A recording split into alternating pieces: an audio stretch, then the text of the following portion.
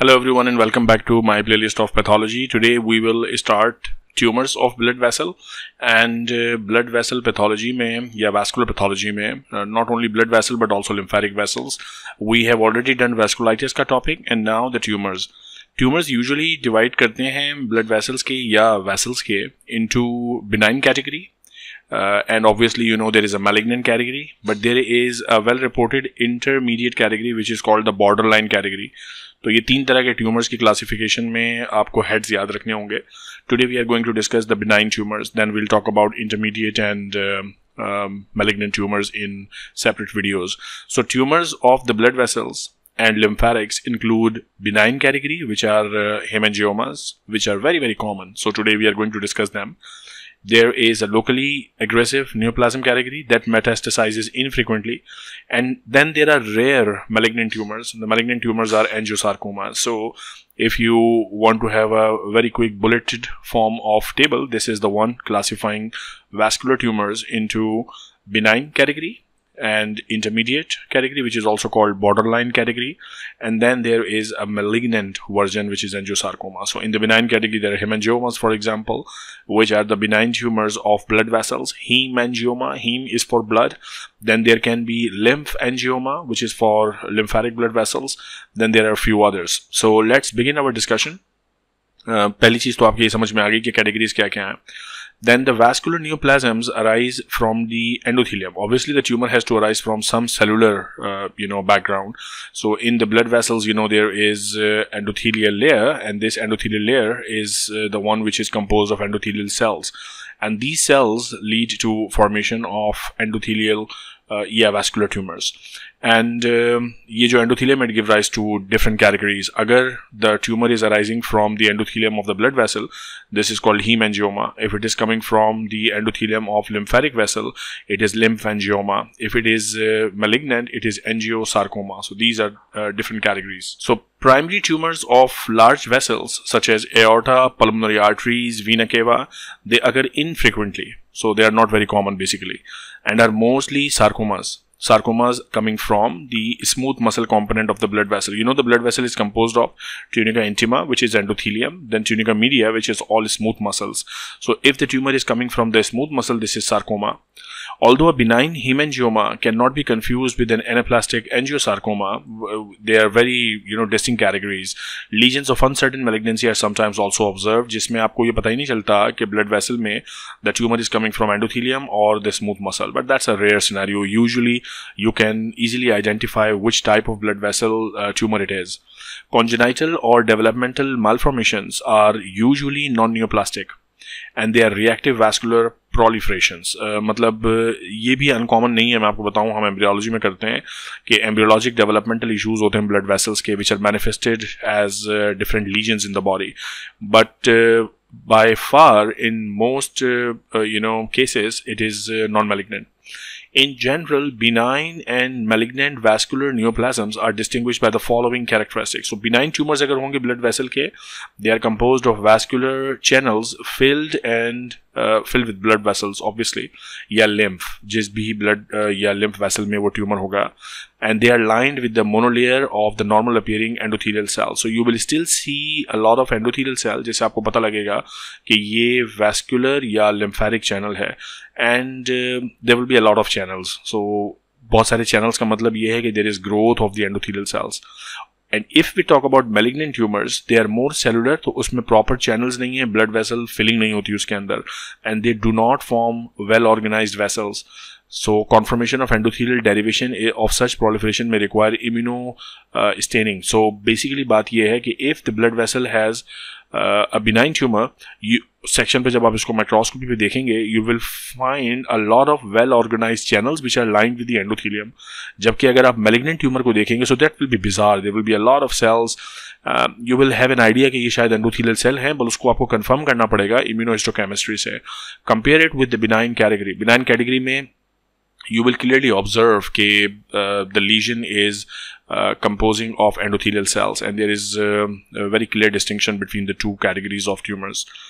Now let us begin with the benign tumors or tumor-like conditions. The first one is vascular ectasias. So ectasias basically is a broad terminology. It's a general term which is used for any local dilatation of a structure, such as telangiectasia. It is used to describe a permanent dilatation of a pre-existing small vessel, such as capillary, venule. So a venule or a capillary, a small vessel, is dilated. This is known as telangiectasia.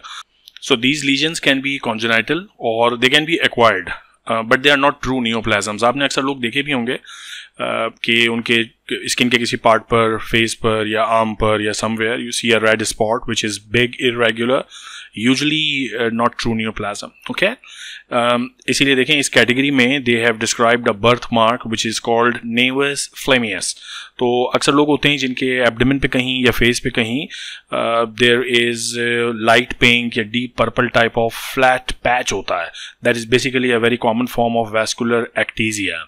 So this is not a tumorous condition. This is a benign condition या tumor like condition बाज़ लोग इसको कहते हैं. But you have to remember this is the dilatation of small blood vessels, either capillaries or venules. ठीक है, इसकी common example है birthmark, which in medical terminology is known as nevus flammeus, right? Then the so-called port wine stains is a special form of nevus flammeus. These lesions tend to grow during childhood, thicken the skin surface and do not fade with time, so they persist. Such lesions occurring in the distribution of trigeminal nerve are associated with Sturge-Weber syndrome. So that is a typical association कि अगर trigeminal nerve की pathway पर, उसके root पर ये lesion नजर आता है, so it is associated with a specific syndrome, right? The uncommon congenital disorder is not very common. Is associated with facial port wine nevi, ipsilateral venous angiomas, and cortical leptomeninges, mental retardation. So that's a comprehensive list of signs and symptoms which you see in these patients. Thus, a large facial telangiectasia in a child with mental deficiency may indicate the presence of additional vascular malformation. So whenever you see a child with, a stain on the face, for example, and if there is little bit of mental deficiency as well in the mental milestones as the child grow, you should always think कि body में कहीं और भी vascular malformations हो सकते हैं, because they come as a package. Then there is a category which is called spider telangiectasias. They are non-neoplastic also, and these lesions manifest as radial, often pulsatile array of dilated subcutaneous arteries or arterioles. ये बहुत सारी conditions में, liver conditions में दिखता है, for example, because they are associated with hyperestrogenic states of the patient. So spider nevi हम clinical examination में देखते भी हैं कि they are like this, spider shaped, star shaped, और ये pulsatile blood vessels होती हैं. इनको आप blanch करें यानी इनको दबाएं, छोड़ें, दोबारा से इनमें blood भर जाता है. That sort of thing is spider telangiectasia. ये भी dilatation of small blood vessel है. Then there is a category which is known as Osler-Weber-Rendau disease, which is hereditary condition, and this is hemorrhagic telangiectasia. It's an autosomal dominant condition. It is hereditary, and it is caused by mutation in some genes which encode for TGF or some other pathways in the endothelial cells. The telangiectasias are malformations composed of dilated capillaries. ये बात मैं पहले आपको बता चुका हूँ कि जो blood vessels dilate होती हैं, that is the condition which we call telangiectasias. They are widely distributed over the skin, oral mucous membranes, या internal organs में भी. So blood vessels within the GI tract, within the urinary tract, they may also be enlarged. और ये इस condition के साथ associated है, hereditary hemorrhagic telangiectasia. So what we are talking up till now is a broad category of tumor-like condition or a benign condition of blood vessel, which is known as ectasias. Ectasias are simply dilatation of blood vessels. इसकी birthmark एक common category है, nevus flammeus. Then there is a category called port wine stain. Then there is a category called spider telangiectasia, particularly associated with liver conditions, या hyperestrogenic state of a person. And then there is a hereditary form. All of them come under the heading of vascular ectasias, यानी कि dilatation of blood vessels. Then comes the kind of true benign tumor, which is known as hemangioma. They are very common tumors composed of blood-filled vessels. So actually, endothelial cells proliferate in a way that there are multiple, blood vessels there filled with the blood. While hemangiomas typically are localized lesions confined to head and neck region, most of the times they may be more extensive. So commonly they are in the head and neck region, but they can be elsewhere in the body. Several histologic and clinical variants have been identified. So first one, for example, is capillary hemangioma. They are the most common types, and they occur in the skin, subcutaneous tissue, mucous membranes, and oral cavities, lips, as well as kidneys and spleen. So this is the distribution for capillary-associated hemangiomas. And histologically, they are composed of thin walls of endothelium, and therefore they are called capillary hemangioma, because the histology resembles a capillary. Then there are juvenile hemangiomas. They are also known as strawberry hemangiomas of the newborn skin, and they are very common, and they can be multiple in the body. They grow rapidly for a few months, but then they fade by 1 to 3 years of age, and complete regression है 7 years तक. So they are called juvenile hemangiomas. Then there can be pus-associated hemangioma, which are called pyogenic hemangiomas या granulomas. They are also present in the capillaries, and they manifest rapidly growing red pedunculated lesions on the skin, on the mucous membranes, and microscopically they resemble exuberant granulation tissue. They also bleed, and they may have pus cells within them, so that's why they are called pyogenic. Pregnancy tumor is also a type of pyogenic granuloma that occurs infrequently in the gingiva of pregnant women. So if a person is pregnant, complains of a granuloma, pyogenic granuloma, so you should know the association. It's not uncommon. Then there is another category which is known as cavernous hemangioma. They are composed of large dilated vascular channel. Compare this to, for example, capillary hemangioma. They are composed of capillaries, so they are small blood vessel hemangiomas, and these are comparatively larger dilated blood vessels. Compared with capillary hemangiomas, cavernous hemangiomas are more infiltrative, frequently involve the deeper structure. आपको याद है capillary hemangioma में I told you that it is more affecting like skin, subcutaneous tissue. इसीलिए इनके जो problems हैं वो भी डिफरेंट हैं, because they are associated with large blood vessels. So for example thrombosis can have an intravascular thrombosis is very common, and subsequent dystrophic calcification. So all these are not uncommon stuff. Brain hemangioma are problematic because they may cause problems related to compression of the adjacent tissue. ये problem है ही brain में कोई भी tumor develop हो, because there is no space. So whatever develops here compresses the nearby structures. Then cavernous hemangiomas constitute one component of the von Hippel-Lindau disease. So von Hippel-Lindau is a complex disorder जिसमें multiple issues होते हैं. One of them is cavernous hemangioma. All important information, okay? Now, in some cases, cerebral cavernous hemangiomas are familial, यानी कि hereditary होंगे, mutations identified हैं, for example in CCM1, CCM2 and CCM3. Then we have some other benign conditions of blood vessels, for example lymphangiomas. अब तक जो हम बात कर रहे थे, they were all hemangiomas. Hemangiomas से पहले हमने बात की vascular ectasias की. Now hemangiomas के बाद lymphangiomas. So lymphangiomas are benign lymphatic counterpart of hemangioma. जैसे blood vessels, small blood vessels में मल्टीपल ब्लड वेसल्स प्रोलिफरेट करती हैं, capillaries, small blood vessels usually, sometimes also large blood vessels, then the condition is called haemangioma. If the same thing happens in vascular के बजाय lymphatic channel में, then this is called लिम्फेंजियोमा. It can be a simple लिम्फेंजियोमा और अ cavernous लिम्फेंजियोमा. इनके फिर alternate names भी हैं. Simple Hemangiomas, lymphangiomas are also called capillary lymphangiomas, and cavernous are also called cystic hygromas. ये नाम अक्सर आपने सुना होगा, बट बहुत से स्टूडेंट को पता नहीं होता. cystic hygroma is same thing as cavernous lymphangioma. ये superficial structures में होगा, ये deep structures में होगा. ठीक है, probably यही discussion हमने किया था hemangiomas में. Cavernous hemangiomas were large blood vessels involvement, deep structures. So simple lymphangioma are slightly elevated or sometimes pedunculated lesion up to 1 to 2 centimeter in diameter, predominantly in head and neck region, also in the subcutaneous area of axilla. And histologically, they are single endothelium-lined lymph vessels. Okay, and they contain lymph, obviously, because blood cells नहीं होते उसमें. Because it is a lymphangioma, it's not a hemangioma. Then we have cavernous lymphangioma. They are typically found in the neck or axilla in the children. They are more rarely in the retroperitoneum. This is the distribution line for cavernous lymphangioma. They can be large, filling the axilla or producing gross deformities in the neck. So they are deep, they are big, okay? And they are a common feature also in Turner syndrome, right? Then there is a category which is known as, we are still talking about benign tumors of blood vessels and lymph vessels. Now let's talk about glomeangioma. So hemangioma, tumor of blood vessel, lymphangioma, lymphatic vessel, now glomus tumor.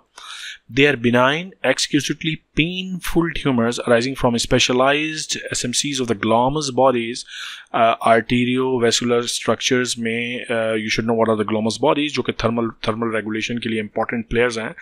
And distinction from cavernous hemangiomas is based on the clinical feature and immunohistochemical staining for a smooth muscle marker. So these are basically specialized smooth muscle cells जो कि glomus bodies में होते हैं, उनके particular protein expression profile होता है. So they can be easily differentiated from hemangiomas. Okay, usually they are found in the distal portion of the digits, आपकी उंगलियों के end पर, फिंगर नेल्स के नीचे, एंड इनको निकालना पड़ता है. Excision is curative and they are painful tumours. Okay, right. सो आपको क्लियर डिफरेंस पता होना चाहिए कि ग्लोमेंजियोमास ब्लड वेसल की एंडोथेलियल लाइनिंग से ग्रो नहीं होते. They grow from the smooth muscle cells of the Glomus bodies. Okay, then we have bacillary एंजियोमेटोसिस. It's a vascular proliferation in those patients who have compromised immune status, such as patients with HIV. Now the lesions can involve skin, bone, brain. The two species have been implicated. कौन से organisms इस disease के साथ associated माने जाते हैं? Bartonella henselae and Bartonella quintana. And both of them have been reported to be associated with specific vascular proliferation in immunocompromised patients. So अगर exam में ये जिक्र आता है कि there is a patient with HIV, या there is a pregnant female, or there is a person who is on steroids because of transplantation, renal transplantation or any other, and you are given the condition of vascular proliferation, think about these organisms. Okay, so Bartonella henselae, for example, it's a principal reservoir इसके लिए है domestic cat. So घर में जो बिल्लियाँ पालते हैं, be careful. This organism causes cat scratch disease and it can lead to vascular proliferation leading to angiomatosis. Similarly, Bartonella quintana is transmitted by human body lice. Okay, so nits and lice, and this microbe was the cause of trench fever during World War I. Now, skin lesions from the red papules and nodules or rounded subcutaneous masses इसमें बन जाते हैं. Histologically, there are proliferation of capillaries जो कि endothelial cell से lined होती हैं. Other features include infiltration of neutrophils and granuloma formation. Sometimes there is some granular tissue, there is some debris because inflammation. ज़ाहिर है न्यूट्रोफिल्स कहीं भी जाएंगे, सो they start firing and releasing chemokines and cytokines, and there is local damage. The bacteria induce host tissue to produce hypoxia inducible by HIF1 alpha, which drives VEGF production, and vascular proliferation इससे मजीद बढ़ती है because that's a positive vascular proliferative marker. Okay, and it is cured by antibiotic because the bottom line was infection. So treat these infectious organisms, the person will be okay. Okay, so ये काफ़ी dry सा topic है but important topic है. So that's all about the benign tumours. Next video में फिर मैं बात करूँगा इंटरमीडिएट ट्यूमर्स की और malignant tumours of blood vessels की. सो टिल देन ये एक डायग्राम भी इन्होंने यहाँ बताई है for bacillary एंजियोमेटोसिस. So these are the lesions which you see because of the infection of these any of these or both of these bacteria, particularly in the immunocompromised patients. Okay, so next time we'll talk about intermediate, borderline tumors and malignant tumors of blood vessels. Till then, take care of yourself.